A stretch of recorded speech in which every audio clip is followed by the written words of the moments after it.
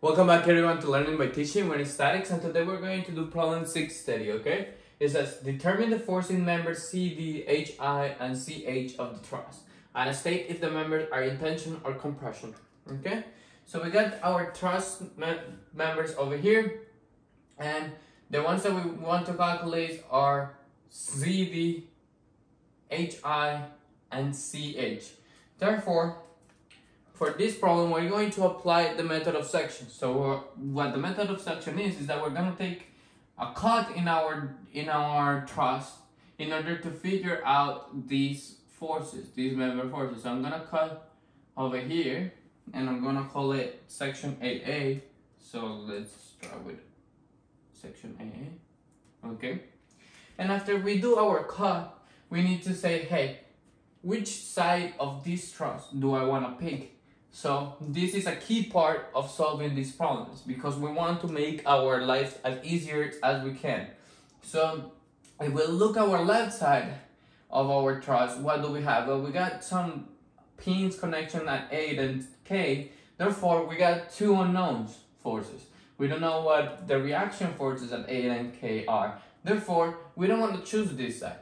Well, if we look on the other side, on my right side, we have only these 1,500 pounds, which we know, and we don't have any more unknowns than just the members themselves. So after we pick our side, we draw a free body diagram.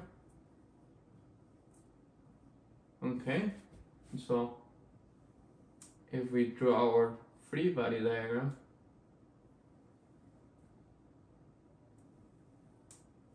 I think I drew an extra one, so we only need up to this guy, like this.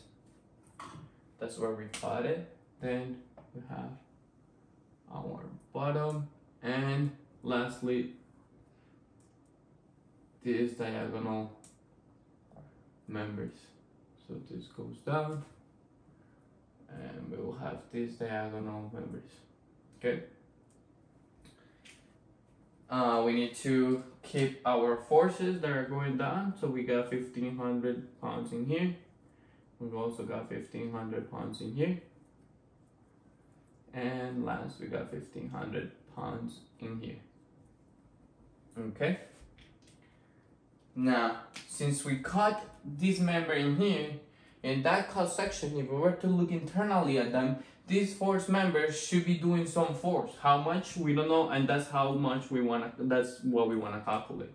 So for example, this over here will be my force CD, because there must be a force that these members are applying. This guy over here will be my force CH. Okay, and lastly, this will be my force HI. Okay, so we got our free body diagram. All we're going to do now is our summatory forces in the x direction. What do we got in the x direction? We got negative FHI, so negative FHI minus the negative x component of CH. How much is that? Well, let's take a look. What will be its angle or its distance? So we'll take a look here. It's 4 going up. So we got a triangle that is 4 going up. Then we got this amount going to the left, which is 3. So we got 3. And then we complete our. So this will give us a, I'm sorry, this is 4. Therefore, this will give us that the magnitude is 5. So we'll have 3 out of 5 of FCH. Why 3? Because that's my x component or my horizontal component. And then we got last minus FCD. Okay? And then all this should be equal to 0. But we don't know any of these guys. So I'm going to leave this equation as it is, and I'm going to keep going with my summatory of forces in the y direction. And what do we have? In the y direction, we got these negative forces that if we add them up will be 4,500 pounds. And we also got the negative of the vertical component of FCH. How much is the vertical component? It's 4 out of 5. So we got 4 out of 5 of FCH. And all this should be equal to 0. Okay? So if we solve for FCH, what do we get? Well, we'll have 5 out of 4. So we're gonna pass this guy to the other side, but we're gonna multiply by 5 and divide by 4. So if I move this guy to the other side, this becomes positive, but this one remains negative on the other side. So negative 4,500 pounds. Okay, we're gonna take our calculator, solve this. We got 5 divided by 4, multiplied by negative 4,500, and that will give me negative 5,625. So negative 5,625 pounds. Okay, this negative means that my force is in the opposite direction, meaning in compression. Okay, last we can do is a summatory of moments with respect to a point. Now, which point do we pick? So as you may know, the point that we're gonna pick is the one that cancels the biggest amount of unknowns that we have. So in my case, I want to put it at my point C, this point here, because my force CH doesn't have distance with respect to that point C, and also my FCD, so this point over here. So this is my point C, okay? And all we have left is this 1,500 pound forces and also my force HI. So we're going to do a summatory of moments about my point C. And what do we have? Let's just start with our 1,500 pounds.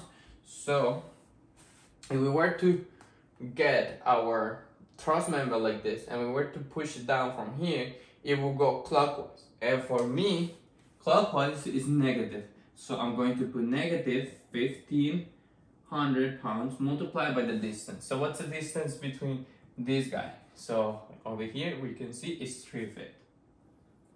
So multiply by 3 minus another 1,500 multiplied by what's the distance between C and this point E over here. So it will be 3 plus 3, that gives me a 6, minus 1,500 multiplied by the distance between point C and my point F. That should be equal to 9. So we're just increasing by 3. Okay, so we're done with this guy, and that guy.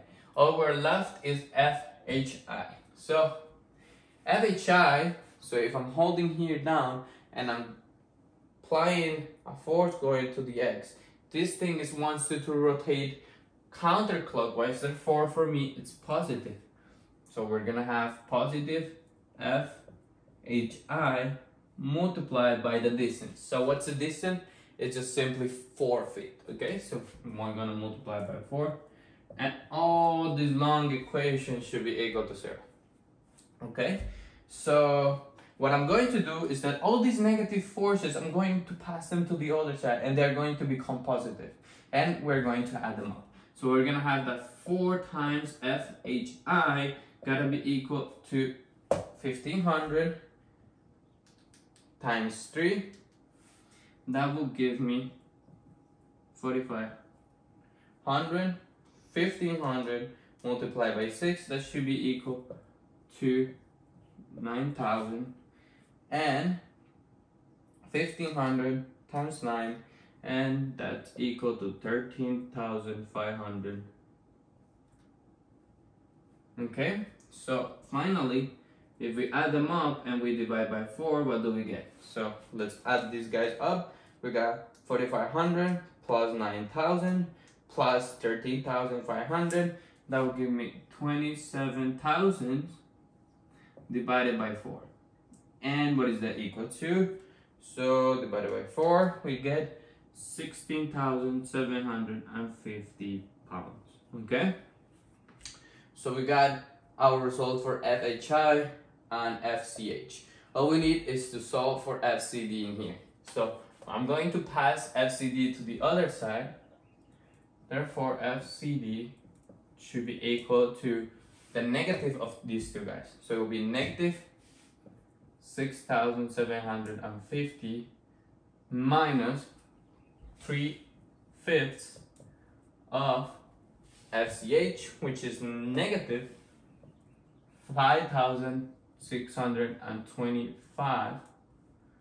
And what is this equal to? So FCD is equal to, so we plug this in the calculator, so we get negative 6,750 minus 3/5 multiplied by negative 5,625, and this will give me negative 3,375 pounds. Okay? Now, the question is asking me to state if their members are in tension and compression. So the last thing I'm going to do is I'm going to write our answers in here, our final answers. So we start with FCD is equal to 3,375 pounds in compression. Why in compression? Because we got a negative guy in here. Next one, FCH is going to be equal to, what do we got? 5,625 pounds in compression as well. As we can see, we got a negative. And the last one, FHI,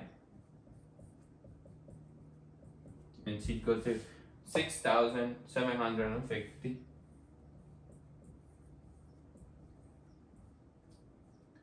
in touch. Okay. Thank you guys for watching. If you liked the video, that will be helpful. Please also subscribe, and I'll see you guys in the next one.